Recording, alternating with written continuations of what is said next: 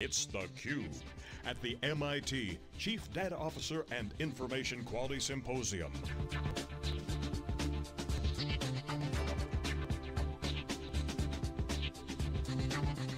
With hosts Dave Vellante and Paul Gillin.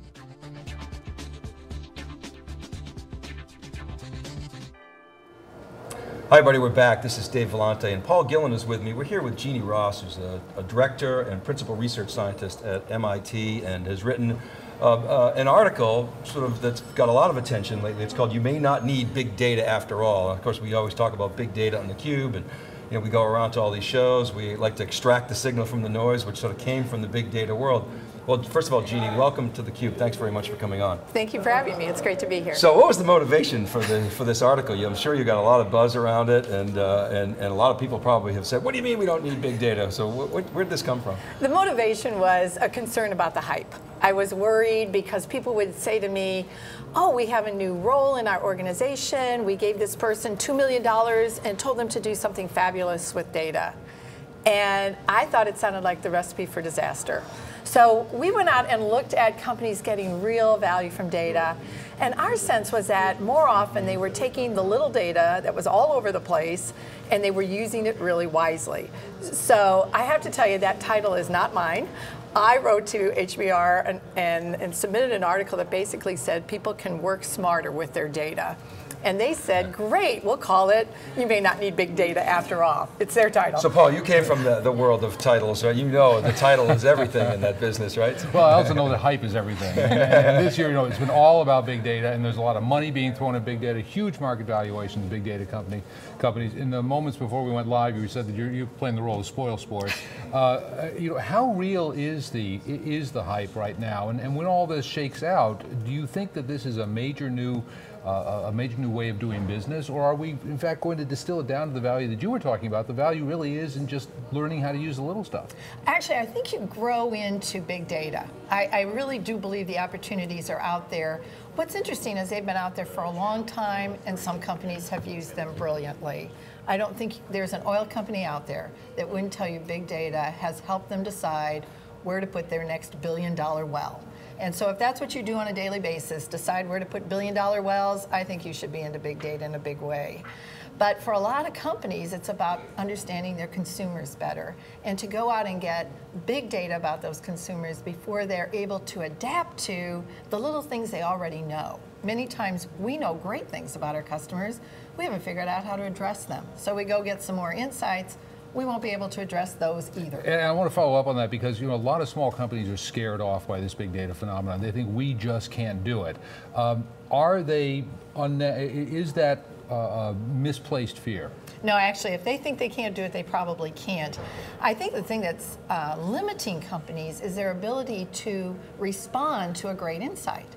It turns out you have a great insight. That's just the easy piece. The next thing you have to do is change your organization to take advantage of it. For many companies, that is a Herculean task. They've never learned how to transform their processes, and these new insights are basically demanding the same thing they haven't been able to do before. So when we have conversations with executives on theCUBE, a lot of times we'll ask them, are you a data-driven organization? Oh yes, we're a data-driven organization. Is that an illusion that there are a lot of data-driven organizations out there? I think so. I think what we all are truly becoming is metrics-driven, and we are collecting more data towards our metrics, and I think this is all a very positive thing, but I don't think most companies are yet data-driven, where they say, what does our consumer want? Let's take the data we have and respond to it. I just don't think that's the inclination. So metrics driven would be a division optimizing on a particular data point, whether it's, let's say, bookings or customer retention or whatever it is. That's very popular. Right. But that's not data driven in your... No, and here's the thing. I think we often find that we can respond to certain kinds of data, but to really be a data-driven organization, we start to ask ourselves, well, what data really matters? And right now, what we see is a lot of companies that have been very product-oriented saying, oh my goodness, it's really all about the consumer. So one of the companies we studied was Foxtel. It's a pay-for-TV company in Australia, and they said we had all the data in the world about our products. We knew which ones sold, we knew who bought them, we knew what stations people wanted to watch, what program they wanted to watch after the prior program. But we started to realize that that didn't help us make decisions. We could look at the results, but it didn't tell us what to do next. When we went back and said, well, let's learn about our customers, and we started to understand our customer segments, and we started to understand what these different segments like to watch, then we said, oh, okay, that would be really data-driven because we can anticipate their needs. But you know what happened? They realized they would actually have to redesign their entire organization around customers, and they said that was just incredibly hard to do. They didn't have the stomach for that. So do I need a CDO to be data-driven? I think that's such a great question. My sense is no, but I'm sure there's exceptions. I am sure there are places where it's just they get the right person, they're in the right position, and it makes all the difference. But the risk is you're going to hire a CDO and say, oh good, somebody will take care of data, I don't have to worry about it. Go figure it out. Exactly. I wonder if you could speak to one of the examples you used in the HBR article, which was Southland and 7-Eleven, and how they really changed their business, not by creating big pools of data, but by investing more decision-making in the employees. Why did you choose that case study? What does that teach us? That case, I think, is my favorite. This is a company that said, okay, we have 200,000 part-time sales clerks. They know the customer better than any computer ever will. And what we're going to do is we're going to give them good data on what's sold. So we're going to give them data so they can become data-driven, not just instinct-driven. But we expect them to supplement that data with their instincts, with what they've learned by talking to customers day in and day out. And then they said, we will coach them. We will teach them how to use data. And I think that's the piece that most companies don't realize is key. I mean, you can give lots of people lots of data and say, okay guys, be data driven, but if you don't teach them how to be data driven, most people will not know how to respond. Well, in fact, most people are not numbers oriented, they're not data people. So should your goal be to teach them how to be data people, or to teach them how to use data without having to think about it in analytical terms? Well, I think you don't want to say, I'm going to teach you how to be data-driven. The beauty of the 7-Eleven approach is these counselors that come in twice a week, every week, and say to each individual sales clerk, what was your hypothesis last week? And they actually know the answer when they ask the question because they can pull out the sales. Their hypothesis is that the things they ordered would sell. And then they can say, how did you do on your hypothesis? And they know the answer to that. They know if it's sold or not. And then they ask the magic question. What can you do better next week? And that's when they sit down and they have a conversation about, well, we know this sold, we know this didn't. What have you heard from people? What do you see in this data? What's going on in some other stores? Let's figure out what you might do next week. And many people will respond to that by becoming, without knowing it, data-driven.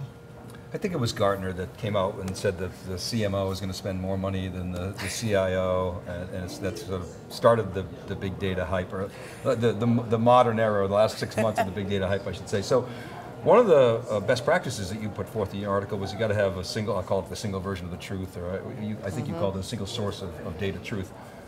A lot of people say with this move toward so-called big data, and I look at big data as a different approach to analyzing data that can't be stuffed in a single box. Right. Okay. That's what's different, and that's Fair what enough. Google sort of created and Hadoop created. And many have said we're further away from a single version of the truth than we ever have been because of that. So help me square that circle. Yeah. I think it's a great question. And what we realized as we were studying this is there's actually two kinds of data that are really important here. One is the performance data, and that's where you run into real issues because everybody keeps their own. I think we included in the article the example of Aetna, where Ron Williams comes in, the company has lost $600 million, and every one of his business unit has a spreadsheet that says, my division made money. And he says, okay, I'm not using your spreadsheets, right? And that's where you have to say, this is the data we're using, and not worry about whether it's accurate or not, because it'll be made accurate if we're all required to use it, but rather say, this is what we'll rely on. And then everybody knows what the metrics are that matter. So that's more around performance data, that single source of the truth. But you also need really good data about your customer. And to your point, it won't all be in one place, but we will all agree on what data we're relying on and how we're going to keep it up to date and how we're going to make it reliable. And that data also, a single source of truth may not be the right term. Well, but essentially you're saying you've got to have a single source of truth for the different types of business processes that you want to optimize. Yeah. Yeah, okay, well that makes sense. So is the role of the Chief Data Officer then not so much to manage data, but to teach people how to use information in ways that are meaningful to the business? I think so, but our risk here is that we'll all think that the Chief Data Officer will take care of that. One of my favorite examples of really good use of data is a little company called Protection One. It sells security systems. And the CEO said, I want people to start understanding their real results and what actually will make this business successful. So what he does every morning is check the numbers. He has a scorecard. He calls all of his direct reports, and they talk about anything that is a potential concern in those numbers. And he always ends with, what do you need from me so that you can make this better? And then he said, I am modeling the behavior. The next thing they are to do is call their direct reports and ask the same questions about what the data is saying and how we should interpret it and what are the potential issues and what do you need from me? And this goes all the way down to the branch chiefs who are responsible for bringing in their people every day and saying, this is my understanding of how you did yesterday, what do you need from me? And it changes the culture. It takes time. He said he was actually surprised how long it takes, but it does change the culture. So when you, I want to go back to the CDO question. When you consult with organizations and they ask you, do I need a CDO? It's an it depends question. But when you get to the point of, yes, the CDO makes sense in this organization, certainly financial services and a lot of government organizations and healthcare are moving in that direction. Do you buy the premise that the CDO should be independent of the IT organization?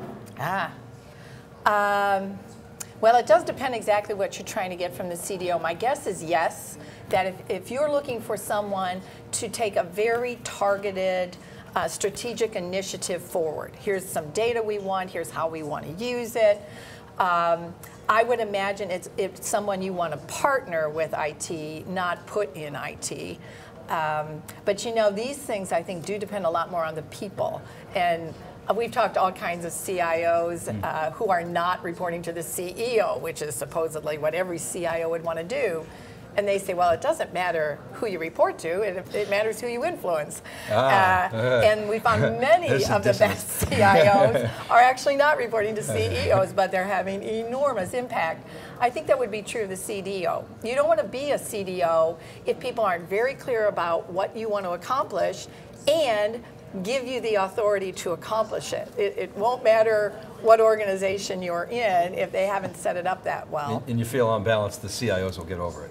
Oh yeah, I think CIOs more than anything want to have a positive impact. So if they have somebody who says, I am going to make data valuable in this organization, go for it. You got a CIO who's very excited. All right, I think we got time for one more here. I just want to go back to your example because I think it's so illustrative. Everyone having their own version of the truth that together rolls up to a big lie. Doesn't it seem that companies need to overcome the culture against failure, that prohibits failure and that encourages CYA mentality so that everybody has their own version of the truth because they don't want to fail? Isn't that where we have to start? We're really going to have to start there, and that is going to have to be modeled at the very top of the organization. This has to be about, we need to make mistakes. Otherwise, we won't learn fast enough. Let's understand the mistakes we've made, what we expect to learn from them, how we're going to go forward. And I think we have to not only allow mistakes, I think we have to encourage mistakes. I think we want to talk about how we get smart about making mistakes and moving forward. But it's going to have to start at the top. You can't take somebody in the middle of the organization and say, you know, don't be afraid to admit you made a mistake. I don't think that goes well for a lot of people. All right, Jeanne Ross, we have to end it there. You have to get back to the main stage. Thanks very much for coming on theCUBE. Thank It's really a pleasure having you. Here. All right, keep it right there, everybody. We'll be back. This is theCUBE. We're live at MIT in Cambridge. We'll be right back.